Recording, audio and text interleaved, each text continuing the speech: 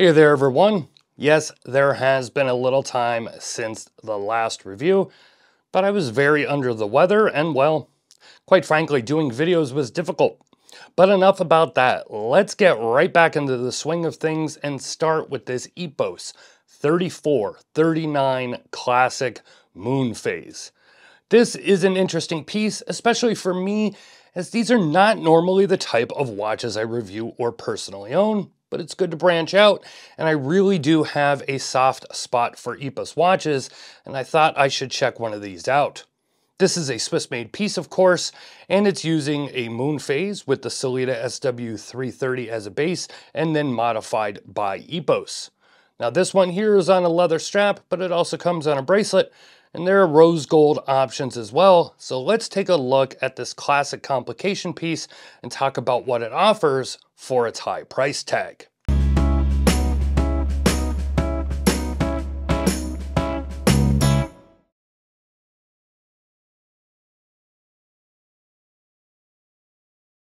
So yes, this does have a high price tag at $3,200. And as with all watches I review that get up there in price, I scrutinize them even more because let's face it, you're spending your hard-earned money on a watch, and unless you are wanting a piece just for the name and the clout, you want to know if you're actually getting your money's worth for a piece. Now this moon face is a gorgeous looking piece. Let's get that out of the way first. There's no denying that. That dial is striking with the white and the dark blue, the stars, and of course, that really cool textured moon. And this piece even looks very cool in the dark. Just take a look. As I stated in the specifications, this watch does use a modified SW330 movement, very nicely decorated, and then it is modified by Epos in-house, as they say, with the moon phase complication. Now, moon phase complications are some of the oldest complications in watches and can be found going back to pocket watches, and before watches, people were still using devices they carried around to track the moon. Now this one here, which I hope I am pronouncing right, is referred to as the bosom moon phase, and that is because it uses the aperture on the dial to track the moon, versus a radial moon phase, which has a hand that goes around the dial to track the moon.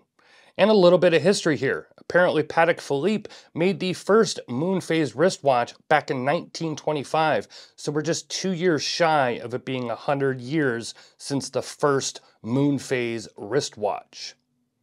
So up on top, you have the month and the day, and the date is on the inner track, and then you have that pointer hand to highlight it.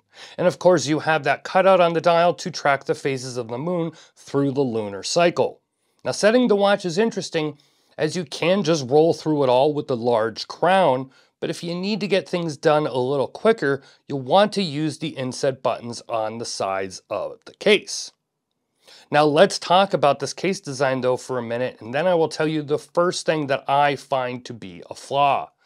The case is highly polished with beautiful ribbing where those inset buttons are, which give the case a little something extra without making it overly intricate. Now you probably know where I'm going with this. How do you press those buttons? Well, Epos gives you a little tool, a very cheap, tiny tool of some kind of metal to use to quickly change the complications on the dial. Now one, the tool should be better, possibly larger, maybe say Epos on it, and the actual tip should have a plastic coating on it so you don't risk scratching up your case when you're setting the time and the day. So, is the little tool functional? Sure, so would a push pin be, I guess. But I'll show you just the moon phase here, as I don't want to scratch up all the buttons. But pressing it, you will see how the moon advances through the cutout. And when you press any of the other buttons, it will scroll through the day or the month, or it'll move the hand around to adjust the date.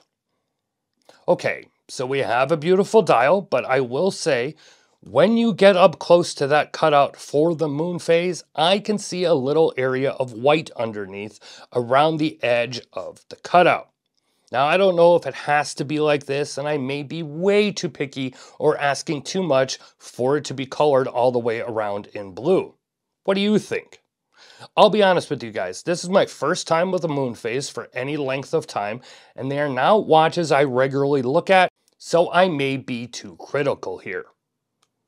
Otherwise, this case and dial really is beautiful. A very classic looking case and a watch that would really be a great piece to wear to the office daily or for whatever dressy events you need to attend.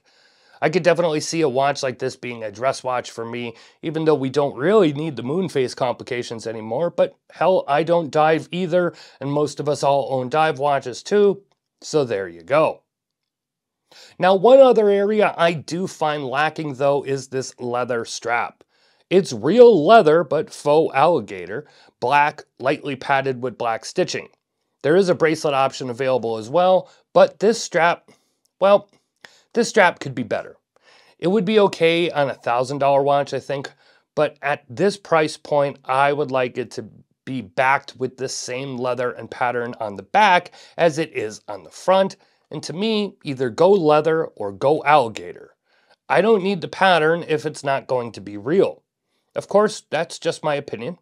And on the buckle, well, that's a cheap thumbnail buckle, no way around it. At $3,200, this is not the buckle one expects.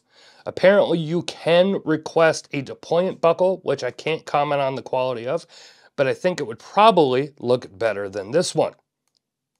As far as fit on my 7.5 inch or 19.05 centimeter wrist, I am in the 4th hole from the bottom, so it does fit, and there is extra room if you have a larger wrist than mine.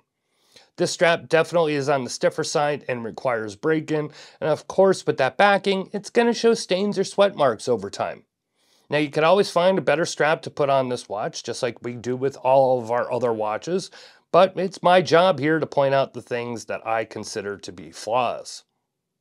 So, I don't overly care for the strap, and I wish Epos put a little more thought into the tool that they give you for the quick change complications, but I still do find this to be a striking looking piece, and in the days of smartphones and smartwatches for that matter, we don't need to track the moon like they used to, but these style of watches are still pretty popular if for nothing else than the cool factor of them, and generally these pieces are on the dressier side as well, so you can class yourself up a bit when you go out for a night on the town.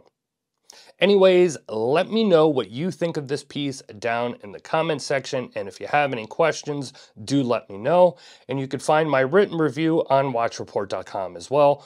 All links, including a link to the Epos website, will be down below. And if I can ask, please make sure you hit that like button, comment, and if you haven't yet, subscribe to the channel. I know, everyone says it, but if you like these videos and reviews, nothing helps us out more than those 3 things. All of them are free and they'll only take less than a minute of your time. This is Don Evans from Watch Report. Thank you for watching, and I will see you next time.